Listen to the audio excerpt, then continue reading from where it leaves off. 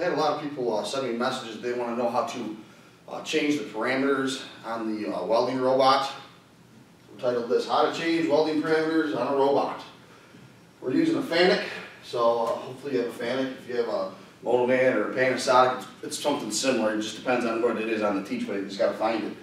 When you program it, you're going to have an arc start. This is a point. It's not going to be point one. You don't start in an arc at the point one, but I just put one because that's the only point I put it down. It's going to say arc start, and then you're going to have a number in parentheses after that. The number in parentheses after the arc start is when you go to the data button, because that's where you would go to change your parameters. There's going to be 1, 2, 3, 4, blah, blah, all the way down. So this 2 would be going right here. I mean, this is the set of parameters that you're using. Some people will take it, and they'll take each number, and they'll have, and I just wrote down the thickness here. So like 1/8 inch, 1/4 inch, 5/8, 3/4, they'll have parameters for those thicknesses of materials. So then all you got to do is change this for whatever thickness you're using. Not everybody does that. Some people do it for a part. If you're building that table, for instance, and you had the parameters of 2 labeled table. So if you were producing that table, you would go to 2. Same thing as the thickness. There's 3 numbers under there. There's a wire feed speed, a trim, and a travel speed. So let's go back here. Arc start. You want to change your wire feed or whatever. You're going to go to the data button. Something like this is going to pop up. If you're looking at 2, your parameters are going to be in 2. First number, wire feed. Second number, trim. Third number, travel speed. Wire feed is in inches per minute. That's just like a regular MIG welder. So you just turn it up or turn it down, whatever you're doing. Trim is a voltage. That's your voltage. And again, up and down, same thing. It's a lot smaller of a number. It's usually 1 to 5, somewhere in there. Then your travel speed, that's in inches per minute, how fast the thing's going to move. When you enter that stuff, you have to hit the enter button afterwards. A lot of people think you can use the arrow keys and just move to the next one. It won't register unless you hit that enter button, so don't forget to do that. So we're going to go out there and program the robot, do a little, I don't know, stringer bead, and then we'll adjust this stuff on the teach plate and show you how to do it, and move on from there. So we'll get out in the lab and program this robot here. So what we're going to do here is start off by just programming a 2-inch stringer bead, quick little program. I don't know what the parameters are set on right now, but we're just going to run whatever it is, and then we'll show you how to change those here on the teach pen. So we'll start off just by programming a 2-inch stringer bead here.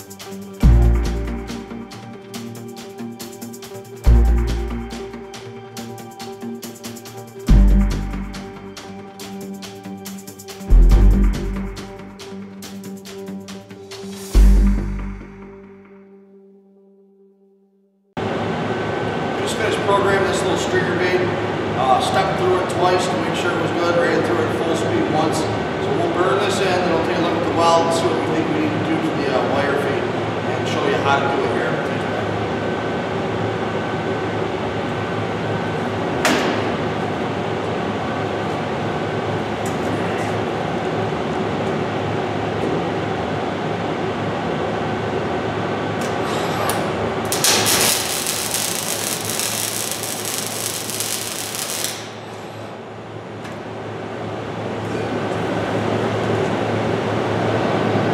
This is the original parameters we had here.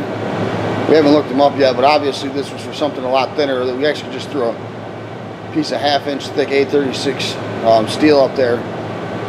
So you can tell clearly isn't hot enough.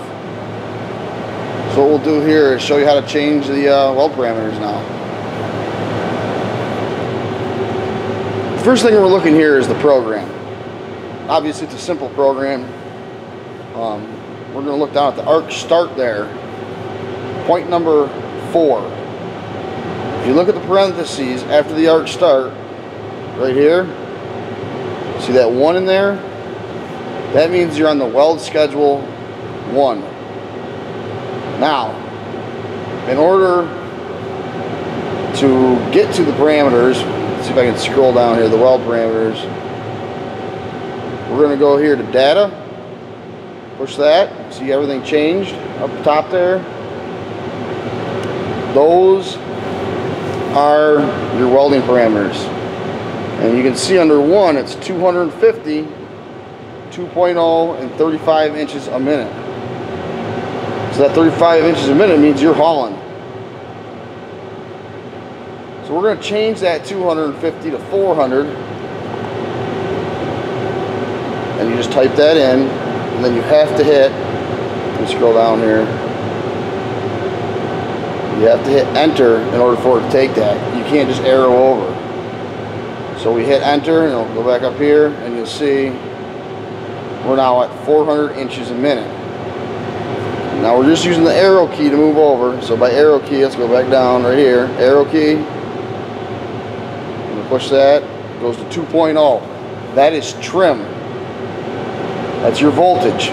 So we're going to increase that because we increased our wire feed to 3.5, we'll say. And again, to do that, you go down here. 3.5. And again, you have to hit enter. Go back up. There it is. Inches per minute. I'm going to arrow over to that. And we're going to go ahead and lower that down to 20. I just typed it in, now I'm hitting enter, and then it saves it. So we have just switched our wire feed, our voltage, and our travel speed that quickly. In order to get back to the regular screen of the program, we're going to go down here and hit edit. Edit pops it back to the program. If you want to go back to the welding stuff, the parameters, data, edit back. Alright. And all it's doing is adjusting inside these parentheses the number 1 weld schedule. So now we're gonna, I'll back up again, we'll run it one more time and we'll look at the difference in the beat. Just finished switching the welding parameters. I'm gonna go ahead and run this through again and we'll take a look at the weld and the difference it makes. Here we go.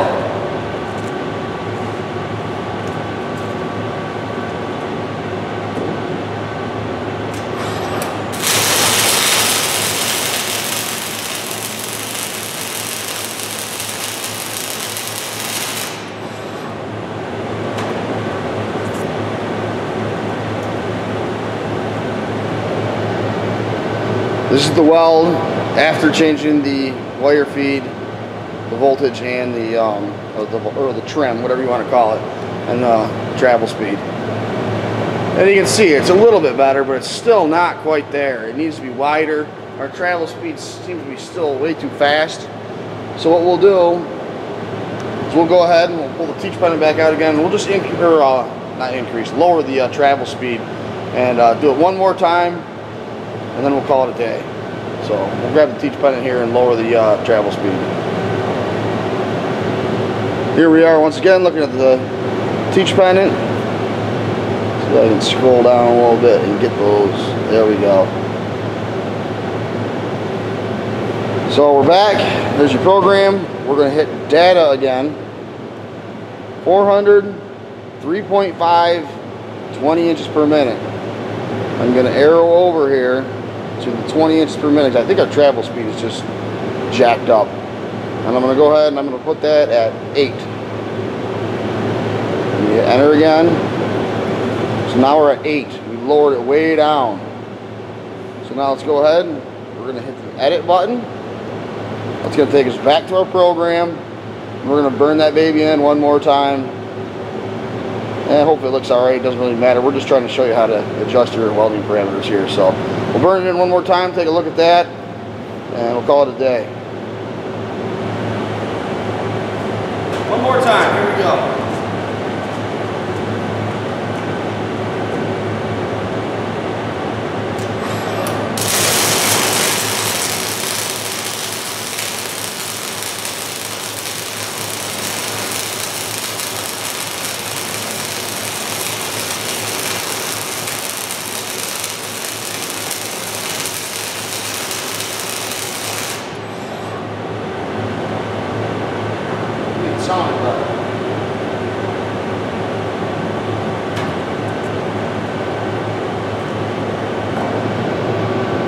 There you have it.